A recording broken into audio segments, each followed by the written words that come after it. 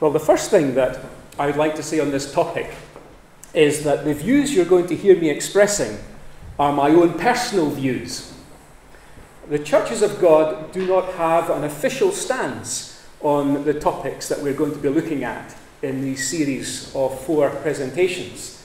So I'm at liberty to give you, since you've asked for it, my personal view. And I will be at pains to make sure that that aligns very carefully with what's in Scripture. But I do want to make it clear that you're hearing what is my personal understanding of what the Word of God says on these particular issues. With that disclaimer, I'd like us to begin by reading Genesis chapter 1 and verse 1, please. Where else would we begin?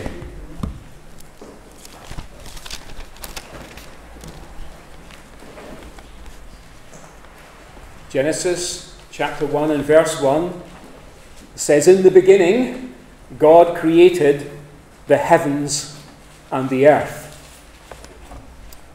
The 10 famous words with which the Scripture opens. And so you could say the answer to the question is easy. How old is the earth? Well, it's been around since the beginning. The beginning that's spoken of in Genesis 1 and verse 1. And of course that was the beginning of time as well as space. But I would think you are looking for an answer roughly in terms of years. And if that is so, you'll have to grant me the liberty, please, of some preamble as we approach that topic on the basis of the Word of God and in the light of the views of modern science. So, I want us to start then with what is the usual statement. The view that we would be confronted with if we are listening to a media report, or if we were reading a school textbook, or if we were reading a very academic scientific paper. We would be exposed to the view that the Earth is 4.6 billion years old.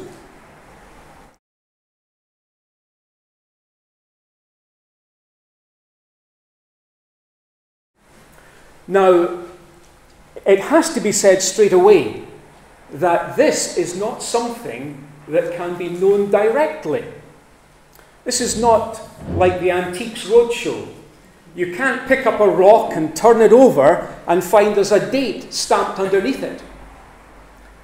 Because humans were not around when the universe was created, and because it is a one-off event, then naturally we cannot know in any direct way how old the earth is.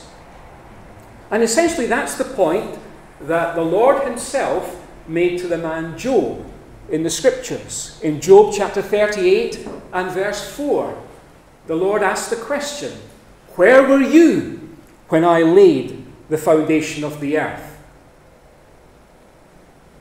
There was no human present, and therefore this is something we cannot know directly outside of the revelation of God's Word. And that brings us to an important point that we might not readily register, and it is this, that there is a difference between operational science and origins science. In operational science, the scientists can perform experiments in the laboratory and can repeat those experiments and can verify the conclusions that he or she is coming to by repeated testing. There's no such luxury in origins science, because we're talking about the origin of the universe, and that's a singular event, it's a one-off event, it cannot be repeated at will, and so we're in a different league, a different type of science altogether. So among the things that I'd like us to consider in our preamble tonight as we approach this question, how old is the earth, are these. Are all kinds of science of the same type? We've already hinted the answer to that one. Can any scientist operate without faith in something or other? And which source of information is the one that we should trust most? And finally, if the Bible is true, what would we be expecting science to discover today? So we'll pass by some of these very basic issues that lie behind the topic that you've set us tonight. So, different kinds of science: operational science versus origin science.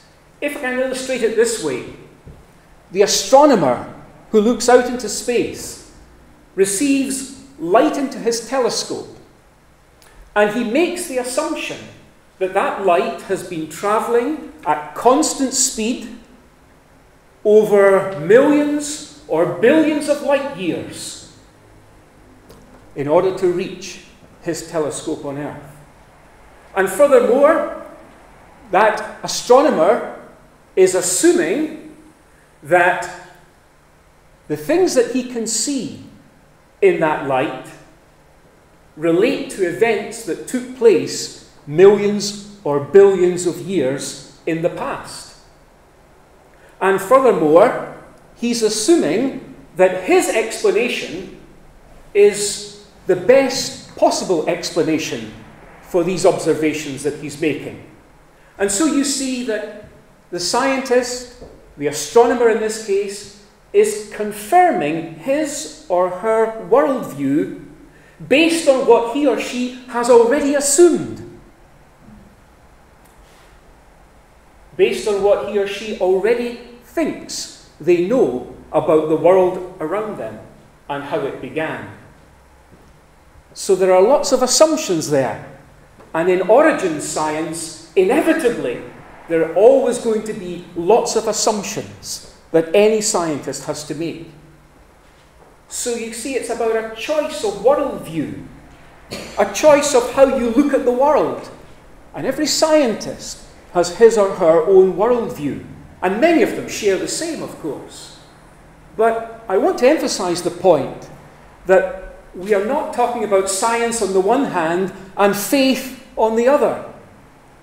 Science and faith belong together. Can we do science without faith? I would say that we can't.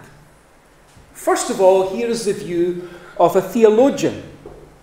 And although it's couched in more elaborate language, it's really making the same point the Lord made to Job. Where were you when I laid the foundation of the earth? You weren't there, so you don't know how things were initially. So this theologian is saying that science is about discovering the laws that govern the universe. But the same science is incapable of discovering what the initial conditions were, because no scientist was there. Where were you when I laid the foundation of the earth? So assumptions have to be made about the initial conditions, how things were at the very outset. Now, a philosopher's point of view is like this. This philosopher says, science is the making of inferences based on observations, but within the framework of a theory. A scientist doesn't start with a blank sheet of paper. He or she has a theory in the back of his or her mind. And so doing science is the making of inferences, the drawing of conclusions on the basis of observations, but in terms of the framework of a theory that they bring to those observations. And finally, a scientist. We've had a theologian, a philosopher, now a scientist. And this scientist makes a fundamental point. And he says that human reason can never operate outside of a framework of basic beliefs.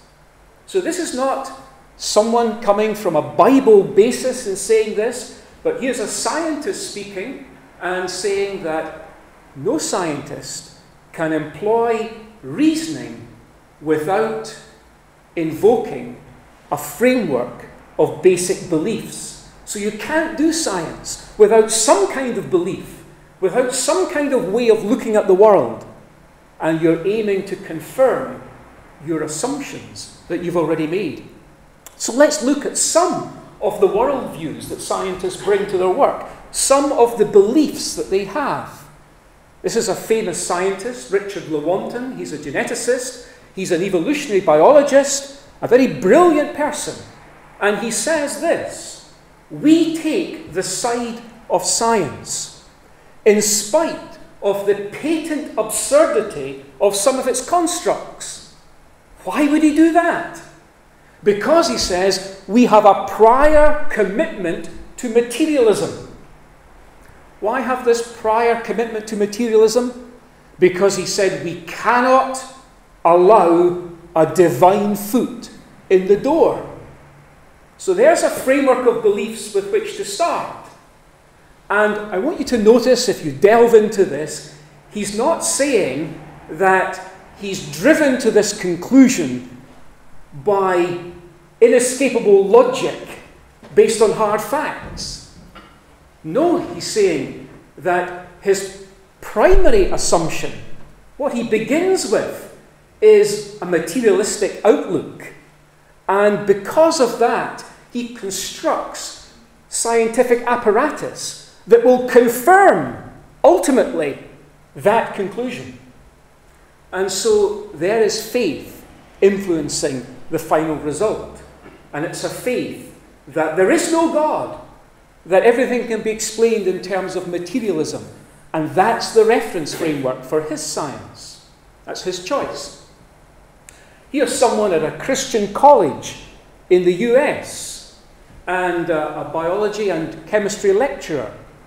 And he says, I'm going to skip a little part of it to put it in context, but he says, it's apparent that the most straightforward way of understanding the book of Genesis is to understand that God created the heavens and the earth in 6 days, and that humans were created on the 6th day, and that things proceeded until the fall of Adam and Eve, and then there was the catastrophic deluge that produced fossils at the time of the flood of Noah. So he says that's the most straightforward way to understand the book of Genesis, just as you read it.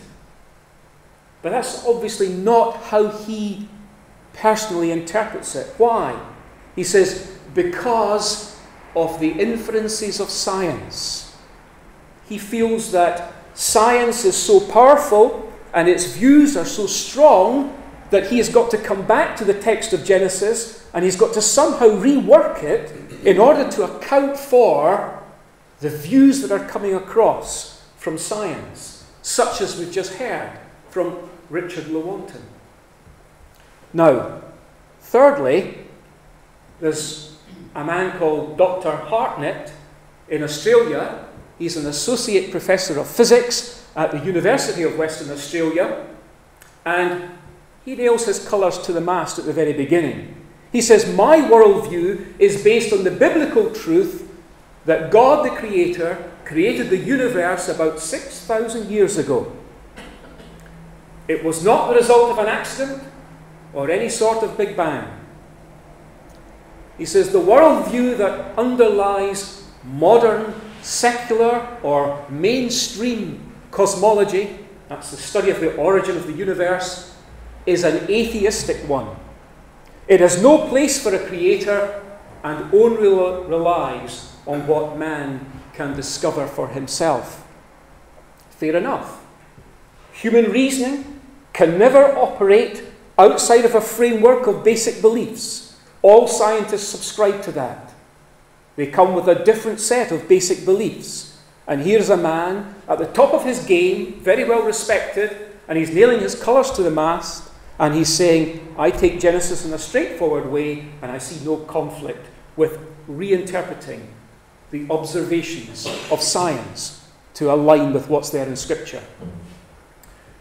You know, some people feel that science has done away with God. As science has increased in its knowledge and understanding, the need for God has, in some people's minds, diminished. We don't need that explanation so often. In fact, soon we'll be able to do away with that explanation at all, because science will be able to describe everything to us. Well, that's nonsense. Because if you were asked about the beginnings of the production of the motor car, mass-produced motor cars. You might say, well, it all comes down to the internal combustion engine. And somebody else might argue, no, surely Henry Ford's got something to do with that. Well, you need both of those answers, don't you? The mechanism for explaining cars and their success is the mechanism of the internal combustion engine. But it needed the brilliance at that time of Henry Ford as the agent to see how it could be done and put into mass production. So we need both an agent and a mechanism. Science is about exploring the mechanisms of the workings of this wonderful universe. But in no way does that do away with the divine agent who is the creator of all things, whose thoughts we are thinking after him as we explore the laws of science. As Professor John Lennox is wont to say, God is not a God of the gaps. He's the God of the whole show, because he's the agent by which we can understand the mechanism that science involves itself with. Some take views, as we say, that are enlightened, as it were, by their own assumptions and worldview and beliefs. Professor Stephen Hawking is one such. Now, he's someone I would admire in many ways immensely, sitting in the chair of Sir Isaac Newton. And he's overcome so many obstacles, and what he's done is tremendous. But he's made a statement here that I think is frankly ridiculous. He says the universe created itself. I would submit that that's a basic flaw in logic. Because for something to create itself, it must at the same time both exist as doing the creating and also not exist because it's being brought into existence. How can something exist and not exist at the same time? How can something be green and not green at the same time? A basic child's logic would show that's impossible. So scientists are brilliant at science, but sometimes commit basic philosophical errors. What about Professor Richard Dawkins? We all know about him and his strong new atheistic views. And he was asked back in 2005 on a BBC Radio 4 programme on a Sunday morning, Richard Dawkins, is there anything, because of course he's wont to rubbish faith. Faith is for people who are weak in the head. And so he was asked, Professor Dawkins, is there anything that you believe but you cannot actually prove? And he was amazingly candid in the answer he gave on that occasion. He said, I believe, but I cannot prove that all life, all intelligence, all creativity, all design, in quotation marks, is the result, directly or indirectly, of Darwinian natural selection. I believe, he says, without being able to prove. All scientists depend on faith, whatever their faith is in. Human reason cannot operate outside of a framework of basic belief. I'm emphasizing that because we can be so intimidated by the world of science as if what it pronounces is something that you can be totally 100% confident about on the basis of hard facts. Much of science is not like that. And when it comes to origin science, very little of it is like that. It's strongly influenced by people's personal beliefs and opinions, things they cannot prove. We've mentioned already Professor John Lennox, and he would be much closer to my position. He would take the view that God created the universe, of course, but that it was a long time ago, with a conventional view of the age of the earth and the universe. If I understand him correctly in what he's written, he would follow the line with cosmic and chemical evolution, but not biological evolution.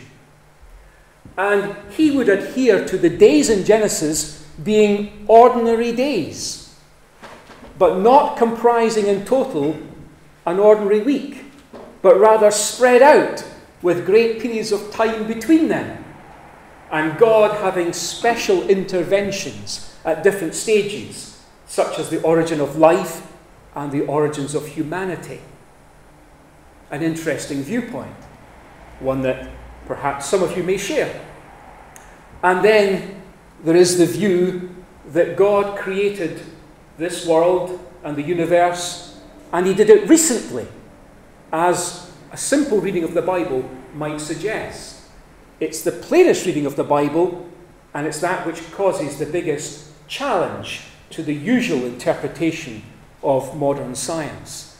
But someone like Dr. John Baumgartner would take that view, and he's a scientist at the top of his game in plate tectonics, and his computer program is recognized as the world leader, and he would be consulted by NASA.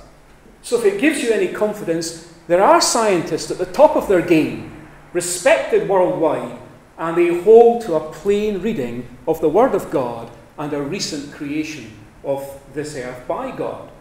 So there are choices.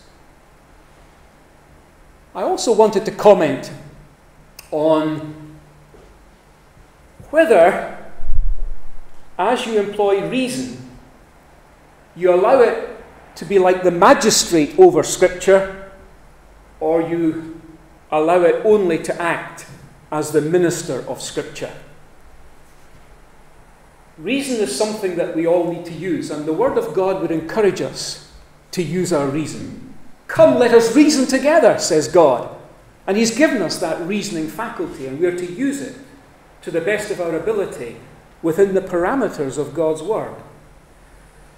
So I'm suggesting to you it's good to use reasoning, good to use scientific reasoning at the very best level, but it should be dictated to by the Word of God, and it itself should not be dictating how the Word of God must be interpreted. So, let's think for a moment about some facts. The universe can't explain itself because its origin in scientific terminology is described as being a singularity. That means scientists can't explain it. It's a point where the laws of physics break down. It's unscientific. The Bible tells us about what happens in the first 6 days. And it says, then God completed his creation. So the processes that God used, according to Scripture, in those first 6 days, are no longer being used. And therefore, the present is not the key to the past. And the Bible is in agreement with science that that very point of origin is inaccessible to us. From a reasoning point of view, we need to come to the revelation of God's Word. In the beginning, God. We must come back to that. In the beginning, God created the heavens and the earth. And Arno Penzias, no less than a Nobel Prize winner, says the science data that we have today is what we would expect if we only had the books of Moses. And he went on to say, and if we only had, in fact, the whole Bible. So there's a Nobel Prize winner, and he's saying that the best scientific data today is actually what we would expect to find and discover based on an understanding of the Word of God. That's reassuring, perhaps, for some. I want us just to take a moment to think about God's general and special revelation. God's general revelation is in the universe around us, magnificent as it is. Psalm 19, verse 1 says, the heavens are declaring the glory of God, and their expanse is declaring the work of his hands. Day after day pours out speech. God's majesty and glory is told out by the created universe in all its magnificence. But also, verse 7 of the same psalm introduces us to another book. Not the book of nature now, but the written Word of God. And if the book of nature is God's general revelation to us, this book is his special revelation to us. The law of the Lord is perfect, restoring the soul. The testimony of the Lord is sure, making wise the simple. Now we should interpret the general by means of the special. It's a mistake to try to reinterpret the special, starting with the general. Because the special revelation of God, in the propositions that God's word gives us, they are so exact and they are so precise. And we would do well to seek to understand everything else in the light of them. And you know, the founders of modern science, from the time of the Reformation, that was their approach. What was it that gave a great impetus to science at that time? It was the return to the Word of God by the Reformers that gave people the idea that if there was a God, and he's a God of order and a God of law, there are laws to be discovered in the universe. And so that's what gave science its impetus at that time. So we try to understand the general revelation of God in the book of nature through the special revelation of God in his written word. So we come to the days of creation. God called the light day, and the darkness he called night. And there was evening, and there was morning, one day. God saw that all that he had made, and behold, it was very good. And there was evening, and there was morning, the sixth day. And then we come into chapter 2 of Genesis. Then God blessed the seventh day and sanctified it, because he rested from all his works which God had created and made. This is the account of the heavens and the earth when they were created, in the day that the Lord God made earth and heavens. Now, I'd like you to notice there are three different usages of the word day in those scriptures.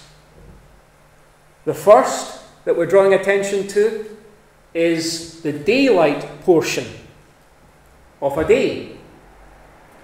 The second is a day of earth rotation. And the third day is a more general expression, the time at which God created the earth and the heaven. Now, I want you to compare a statement like this. Someone might have written, in my father's day, he would go to bed early Sunday evening and rise early in the morning of the following day and travel for the next 6 days during the day to cross the whole country. That's making the same three uses of the word day as the scripture does. In my father's day is a general time reference. And then there's reference to an earth rotation day, and then the daylight portion of such a day. What is the best way to understand Genesis chapter 1? Well, if I'm trying not to be too dogmatic to you tonight, I'm referring to a couple of scholars here, and they're by no means ranked among those who have viewed the Bible most conservatively, but I think their testimony is all the stronger in this regard because of that.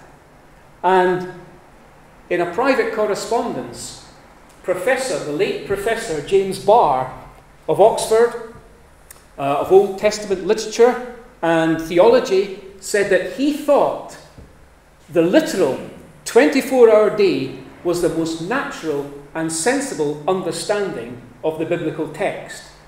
He spent his academic life devoted to a linguistic study of the Bible text, and that was his conclusion, uninfluenced by any of the thoughts from science. And the liberal 19th century Professor Marcus Dodds said, if the word day in these days in Genesis chapter 1 does not mean a period of 24 hours, the interpretation of Scripture is hopeless. He's saying that seems to be so clear that if we can't stand on that, then how can we convince people about lots of other things that are perhaps less clearly stated in the Word of God? Now, having looked at the days, and if I was drawing your attention to the qualifiers that are there concerning those days, evening and morning, and in a sequential numerical sequence, there's no clear example in the whole of the Bible when that word is used in any other sense than an earth rotation day. But if we move on from that to the order of events in the Genesis account, some have wondered if they could accommodate the modern views. And that modern view is propounded through the media by people who say we are all recycled star stuff. One of the church fathers, interestingly, addressed that point long before. He said, on the fourth day, the luminaries, the sun, the moon, and the stars, came into existence. Since God has foreknowledge, he understood the nonsense of foolish philosophers who were going to say that things produced on earth had come from the stars, so that they might set God aside. In order, therefore, that the truth might be demonstrated, plants and seeds came into existence before the stars. For what comes into existence later cannot cause what is prior to it. So back in the earliest times, people were clear in their understanding of the order of Genesis, and they weren't about reordering them to fit with modern day science, of course. This chart, I think, is an interesting one. It takes the conventional 4.6 billion years for the age of the Earth, but it condenses it into the span of a year, just so that we can get our head round it.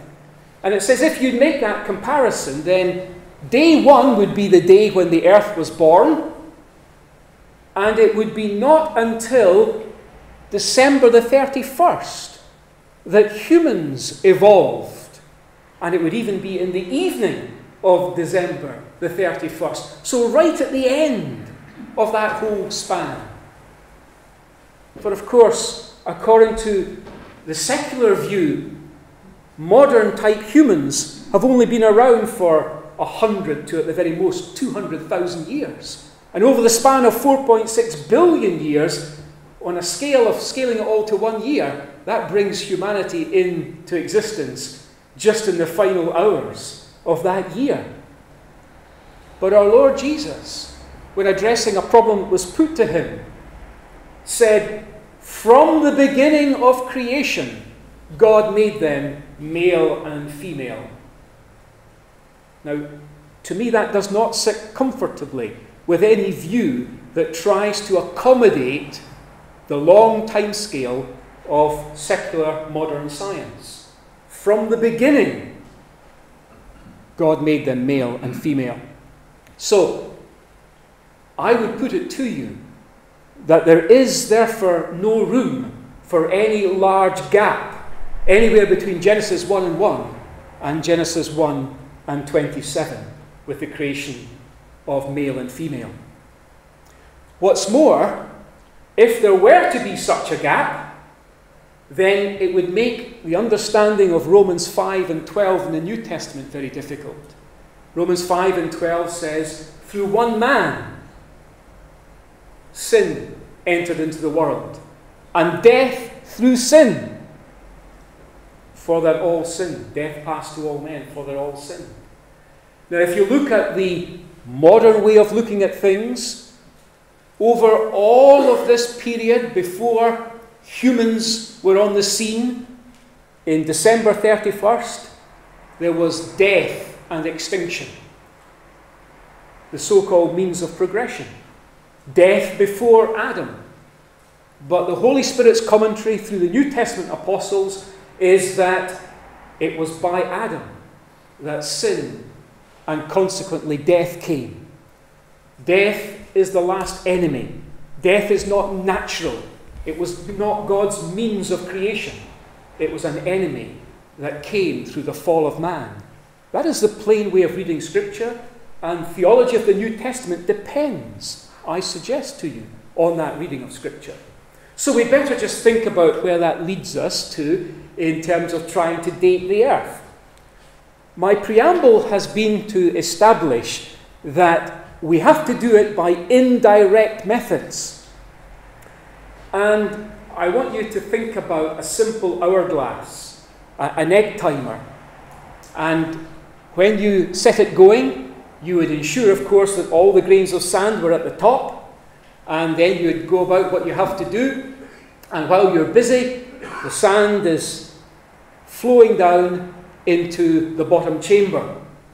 And so if it normally takes 3 minutes for all the sand to go from the top to the bottom, and if you came into the kitchen and you saw that sitting on the kitchen surface, and there was half of the sand in the top and half in the bottom, you'd have said, that has been operating for 1.5 minutes, because it's halfway through its cycle.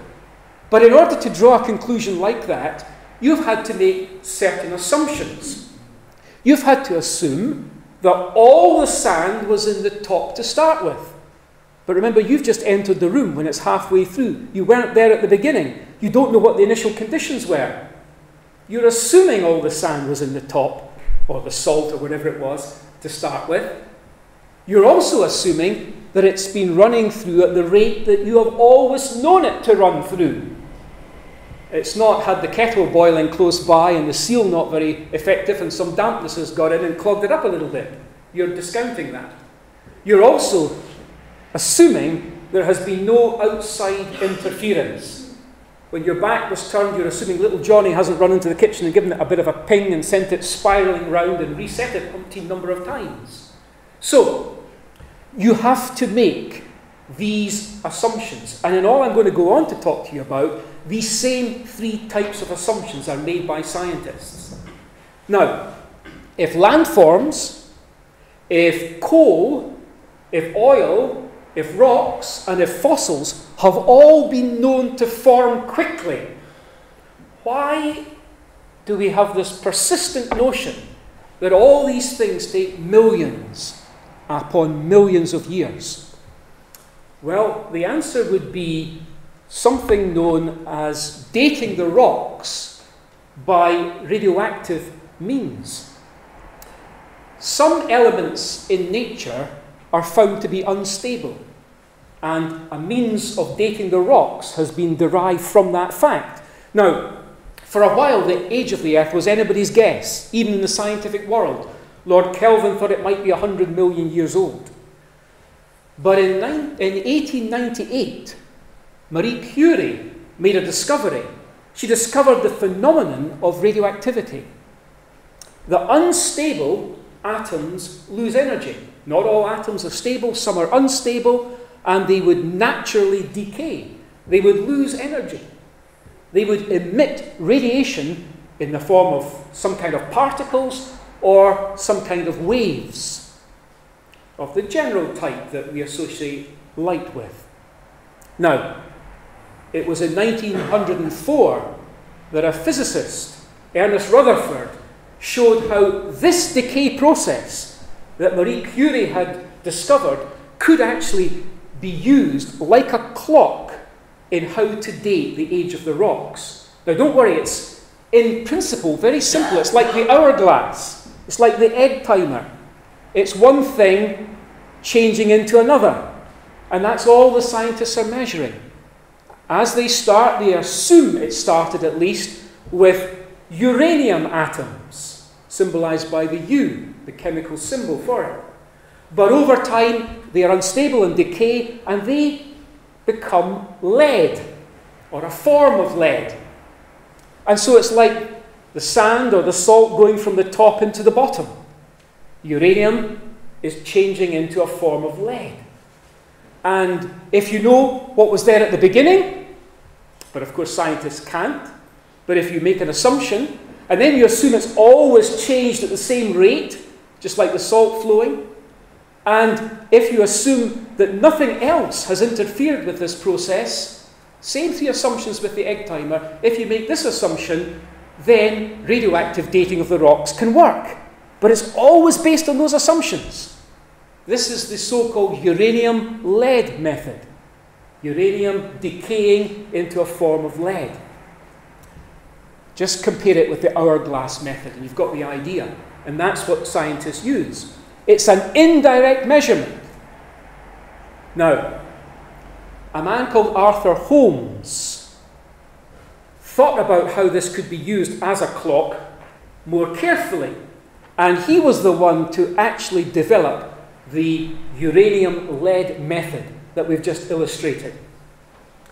And the best estimate for the Earth's age, the one that we've talked about, is based on radiometric dating of the type we've illustrated on fragments from the Canyon Diablo iron meteorite.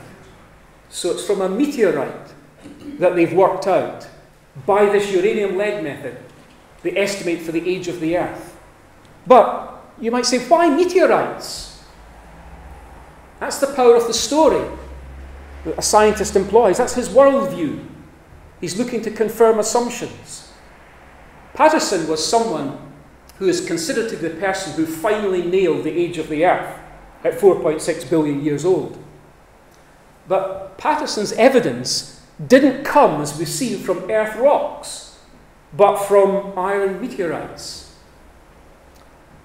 Remember that before you can come to your conclusion, before you can calculate the age for anything, you have to assume its history.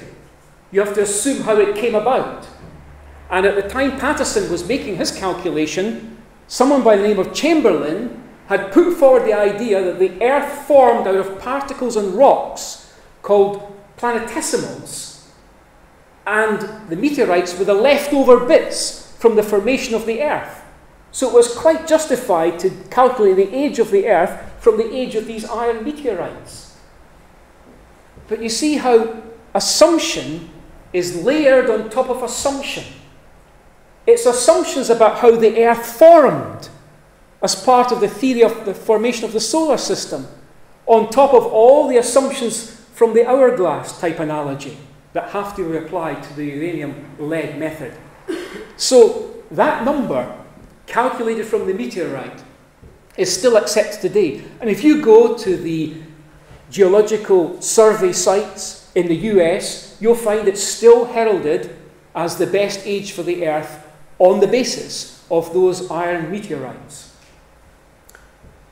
Holmes, the one who developed the method, wasn't very enthusiastic. He said we should be using earth rocks, not meteorites. Fair point. But the consensus history of the Earth is different now to what Patterson had assumed at the time that he made his calculation. But it's become the poster child of the age of the Earth, and it has remained in vogue, even referencing the meteorite from Canyon Diablo. So, assumption upon assumption, that's the only point that I'm striving to make.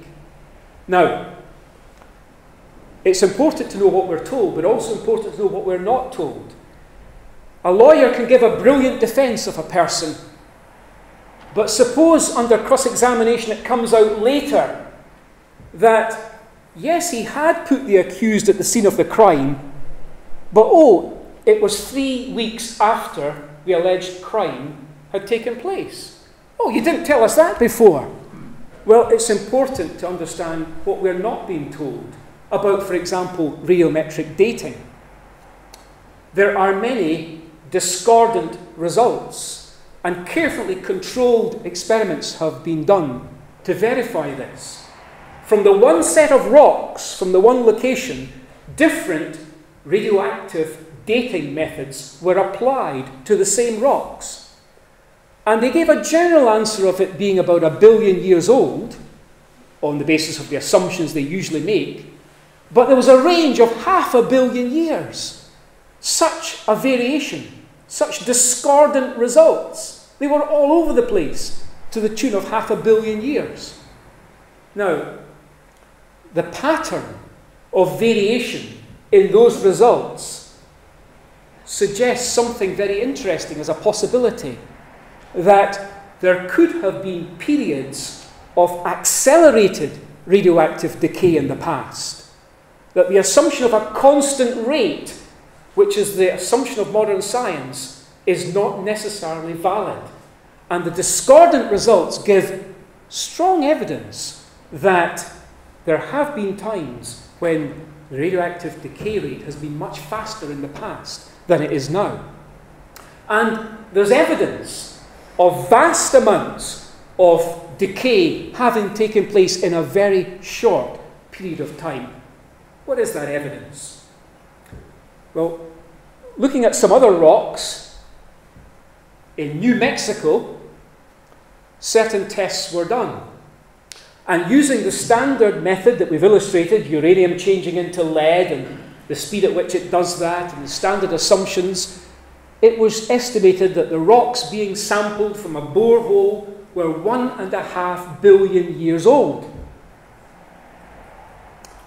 But then, of course, it's known that uranium decays in 8 stages to lead, essentially by the production of helium gas. And they were looking at the amount of helium gas that was left in this sample. And there was 58% of the expected helium gas still there. Now, after 1.5 billion years, that's scarcely possible. You know how fast a helium birthday party balloon shrinks and goes down. Helium's a very slippery gas. It escapes so easily. Could 58% of that gas be still there after 1.5 billion years? Well, the scientists checked the leaking rate of that gas. And they found that 58% remaining was consistent with an age of that rock of 6,000 years. So you've got 2 different clocks. They're using the same type of scientific technique, equally good science for both, applying standard assumptions. One comes to an answer of 1.5 billion, one comes to an answer of 6,000 years. You take your choice. The science is the same. You're choosing which assumptions you believe are valid. Now, there's other types of evidence that can assist you in the choice that you make, I suggest. I want to take you back to 1980, to Mount St. Helens in the US. After decades of inactivity, Mount St. Helens burst into life. And after some rumblings from March of that year, by May of the year, there was the major eruption of Mount St. Helens. And the pictures you're viewing there show a before and after of that volcano. The top has been removed in the after picture. But what's most interesting is the picture down below. Layer upon layer of fine sediment was deposited in a very short space of time.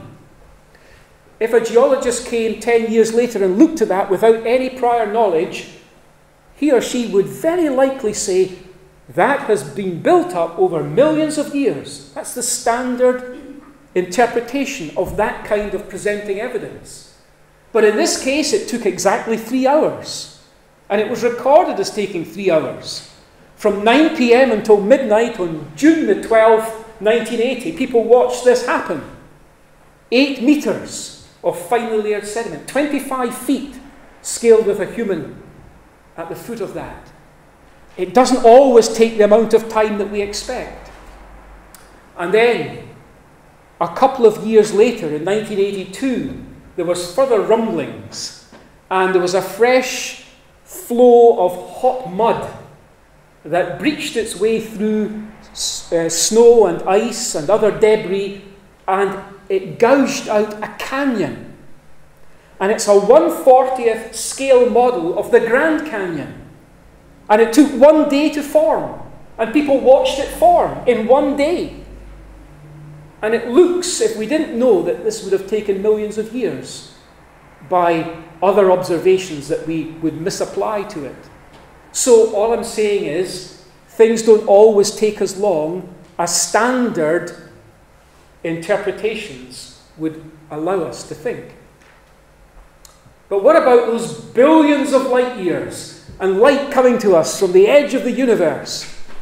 Well, if you grant me that the Earth is a very special place, not all scientists, of course, would at all agree with that, because they would take the view there are 100,000 million galaxies.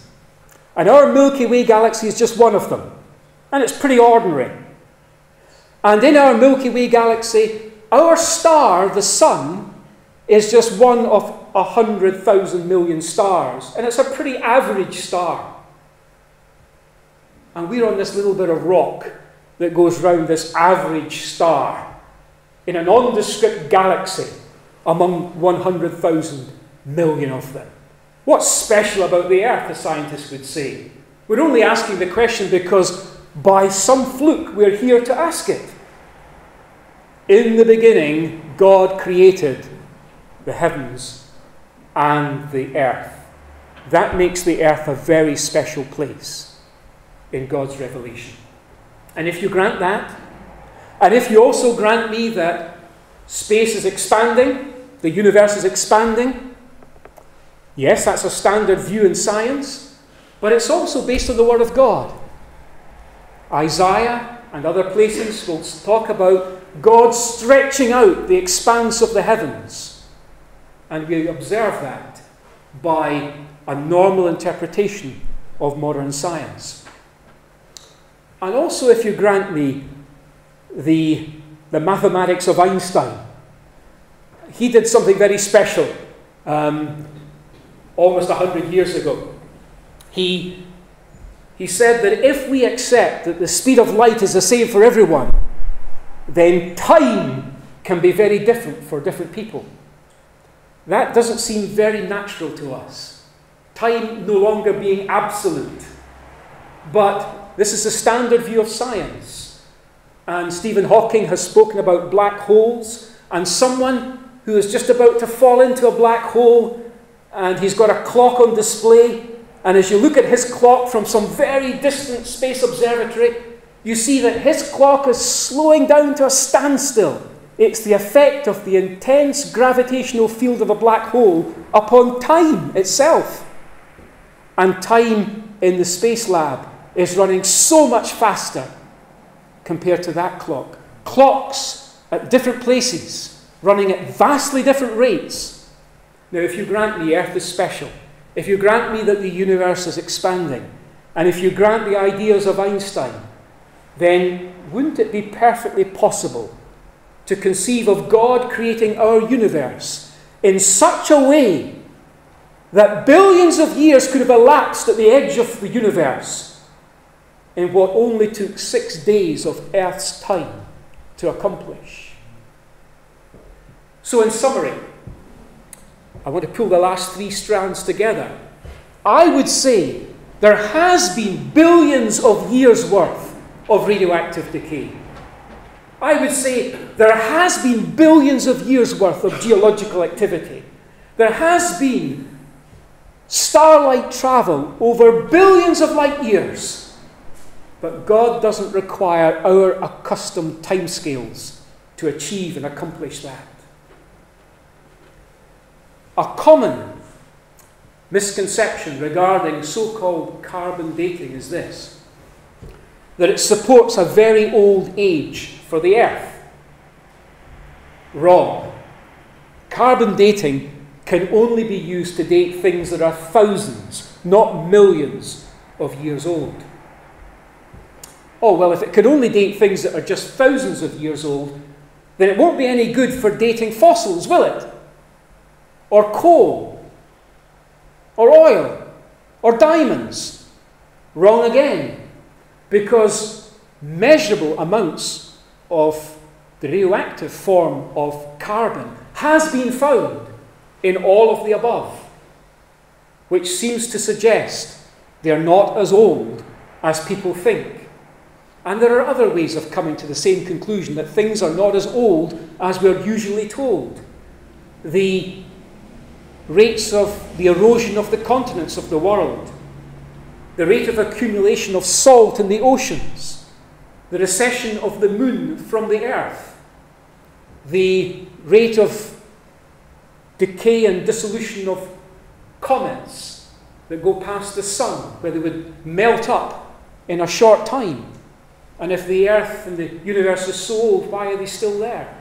All of these things suggest a young age for the earth. So finally, I'm encouraging you to select your date for the age of the earth based on your worldview. And I'll select mine based on the Word of God. I would recommend that we avoid making confident conclusions on the basis of flimsy assumptions. And anyone could be guilty of doing that, but very usually scientists can do that. And I would also say, as supported by some scientists that we've mentioned, who we've said are at the top of their game, there is no hard evidence against what a plain Bible reading indicates in what it might infer to us about the age of the earth. And that young age for the earth, as we have just lately seen, might even be favoured by reasonable assumptions in place of the usual standard assumptions that scientists make. So, to conclude, because it seems fitting in the week that has celebrated the 500th anniversary of Martin Luther nailing his 95 Theses to the Wittenberg Cathedral door and sparking off the Reformation, what did Luther say? Well, he said this: when Moses writes that God created heaven and earth and whatever is in them in 6 days, then let this period continue to have been 6 days. But if you cannot understand how this could have been done in 6 days, then grant the Holy Spirit the honour of being more learned than you are. Words from Martin Luther. So, with that, and just about on time, let's draw to a conclusion. Thank you for your patience in listening to so much. I hope it's given you something to think about. Shall we pray?